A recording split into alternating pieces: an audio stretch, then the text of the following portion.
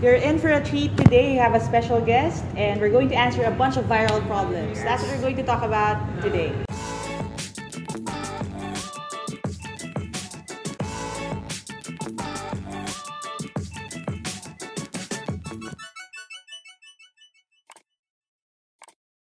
Hi everyone, thank you for checking out my channel. Thank you for clicking on this video. This is a very special video because we have a special guest right here. If you don't know him, this is Dr. E. Peter Esperanza, our very own. Pinoy yan, kahit na Tisoy. Kahit na Tisoy. Mukhang hindi Pinoy, pero Pinoy na Pinoy po ako. Yeah, he's from Numberbender. He has his own YouTube channel, so you can check it out. Ililink ko sa baba at saka scroll din natin dito.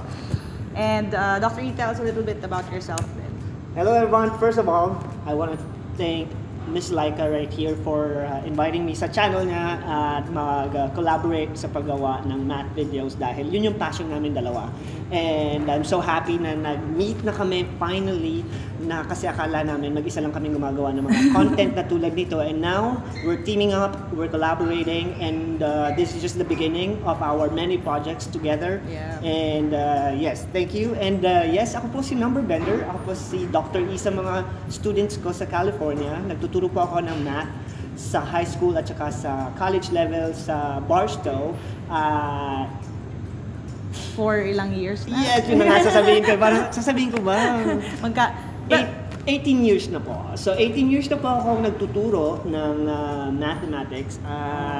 So when it comes to experience na education, I think lamang si Dr. E. Ay, So, grabe naman. ano tayo, I mean, we have an expert right here ngayon. Kasi we want to put an end, I feel, dun sa, again, joint naman kami dito sa Endeavor na to, put an end dun sa confusion, sa mga viral videos, viral math problems na ito. Huwag na kayong magtalo-talo. Hopefully, ito na ang huling video na papanoorin mo tungkol dun sa topic na yun. At huwag na rin kayo makapag-away sa mga teacher at sa mga kaklase ninyo. Yes.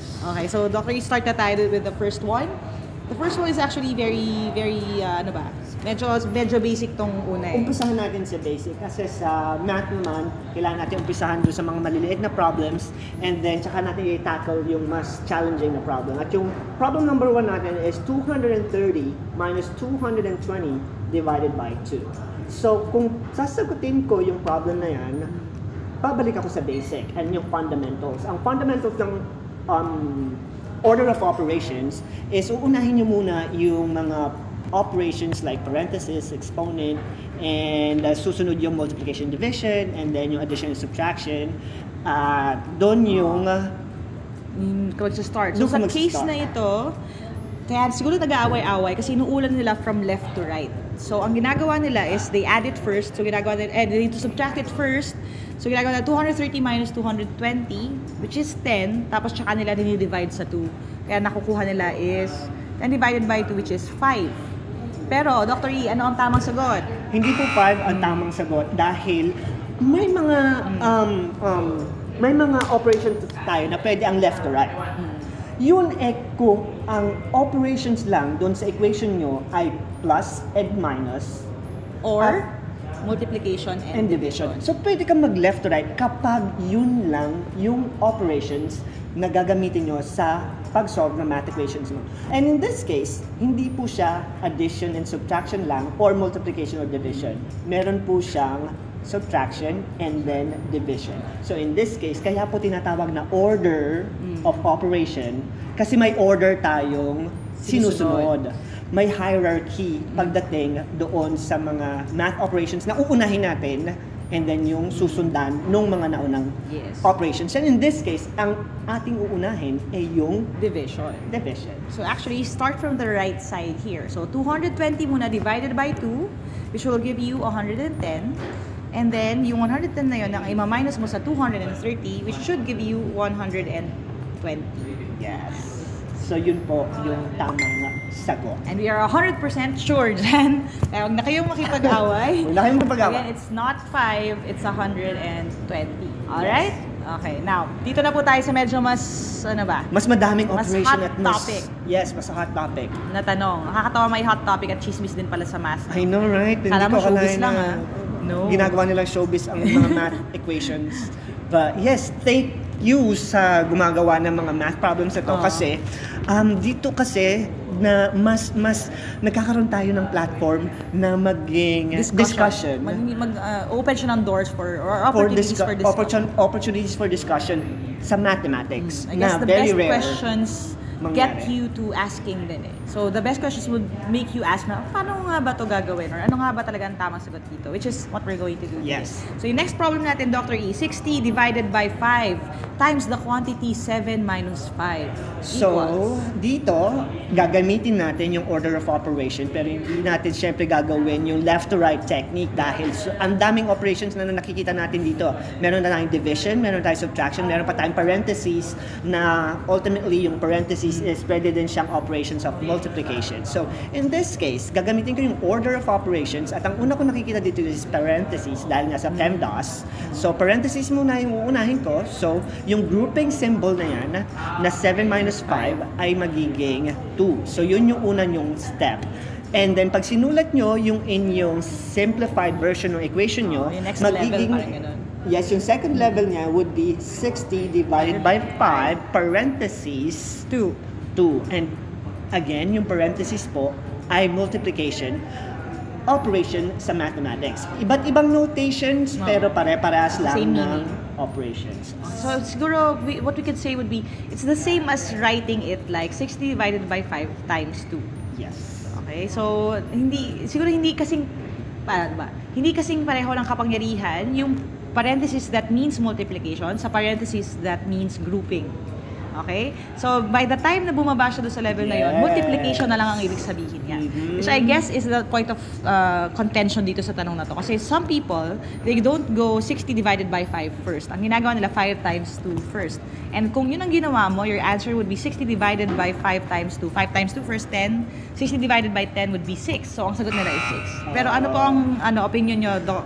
So, dahil nga meron tayong leveling na tinatawag, yung first level problem natin na change or na-modify dahil sinimplify natin yung grouping symbol, naging yung 7 minus 5, naging 2 na lang. So, mapapansin nyo doon sa second level natin, kung yun na lang yung tutunan nyo ng pansin, yung equation would be 60 divided by 60 divided by 5 2. times 2. So, multiplication and division na lang yung natira doon sa level 2 natin na equation. So, ang gagamitin na nating rule would be the left to right technique. Kasi, yun na lang yung natira. Same level na sila. Same weight. Same priority na yung dividing tsaka multiply. Alright, so isa-solve namin with you guys. So, it's 60 divided by 5, which is 12. And then, times Multiply natin by 2, which is 24. Okay, so sa amin, it's 24 and not 6. No, hindi po siya 6. Okay. Kasi, again, ang tingin ko dyan kasi, pagdating sa order of operation, ang lagi nating goal dyan is to simplify yung mga complex expression at kailangan na level down nyo siya into addition or subtraction lang or multiplication or division lang. Kasi yun yung mag-lead sa inyo ng left to right technique. So actually, huwag kayong masyadong nag-fixate dun sa itsura ng symbol, dun kayo sa meaning. Alright? Parang sa boylet din, huwag nag-fixate sa itsura, dun kayo sa meaning. Yes, sa substance. Yes, the substance. Sa value. Alright. Okay, so that's it. So for us, it's 24. And now, next question po. Ito, medyo fresh pa. Kaka-viral lang this year. Yeah, and actually, Dr. E has entire discussion on this. I will link it sa baba na lang din if you want to watch the full discussion. But the question is 8 divided by 2 times the quantity 2 plus 2. Alright? So I guess everyone knows 2 plus 2 ang uunahin kasi yung nasa loob ng parenthesis. So now you have 8 divided by 2 and then times, or naka-parenthesis, 4. Okay? Now again, that just means times. So, ano po ang tamang sagot dyan? Tulad nung previous example natin, ang natira na lang po ay division at multiplication na operation sa ating problem. So, gagamitin na po natin ngayon si left to right. Yes. So, 8 divided by 2, which is going to be 4. And then i-multiply nyo siya by 4. So, meron po tayong 16. So, ang sagot namin dyan, again, definitively, is 16. Okay, dalawa na kami, ha? Dalawa na kami. And hindi po siya 1. Oo, hindi siya 1. So, again, always remember, ang goal lang sa order of operations is to get it down to as simple as possible. And then, if pareho na sila ng level ng priority, you can now go from left to right. And that's straight from Dr. E and, well, Coach Lyqa. Eh? Of course. So, Ma'am Lyqa. Kaya, nagkakasundo kami Dalawa dyan. na po kami. Yes, kaya magkasundo na rin kayo. Magkasundo na po tayo. Tama na po ang debate at marami na pong relasyon na ang pagkakaibigan, at mga teacher na naguluhan at also inaway ng estudyante dahil dyan. So, yan na yung definitive na answer namin to those questions. And hopefully, sana kung may mag-viral man sa susunod, hindi na siya mag-cause ng that much of a stir. So, I think one thing that people struggle with is they get discouraged pag mali yung sagot nila or iba sa mga friends nila. Okay, so tag nyo na yung friend ninyo, share nyo to sa friend ninyo na nakikipagtalo sa inyo. Yan ang aming definitive na sagot dyan. And that's, I think, the last video that we're going to make on this topic sa viral questions na ito.